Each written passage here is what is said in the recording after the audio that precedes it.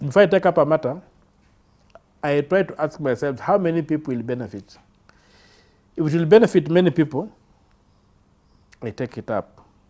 And I say, okay, if I put in my little money and time, it will benefit. It's one way of me also being responsible in my life. Some call him a man of the people because Andrew Okiya Omtatah has stood out as a public defender.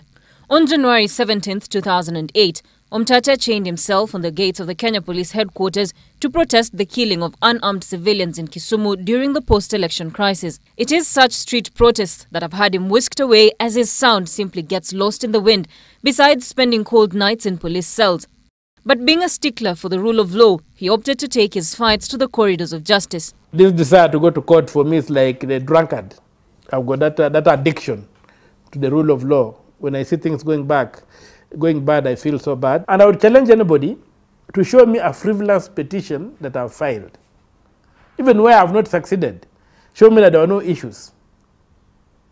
Then I'll say, then, okay, I've been a gun for hire to do ABCD. Earlier this year, soon after the finance bill was assented to by President Uhuru Kenyatta, Kenyans came out to support activist Okiya Omtatah in suing the government over the new taxes. The response from Kenyans took him by surprise as they raised funds totaling to over 300,000 shillings. Okiya Omtatah might be a familiar face in the Kenyan courts, but behind the activism veil, he is also a family man and a father of 3. His 3 days spent researching or writing. So far, he has already published 6 plays, all based on themes of freedom and rule of law. I won the Academy Award with the Chains of Junkdom. And Chains of Junkdom is one of my most celebrated plays, whereby I get into myself and try to find out how do I exist. Do I exist in that moment where the future and the past interface?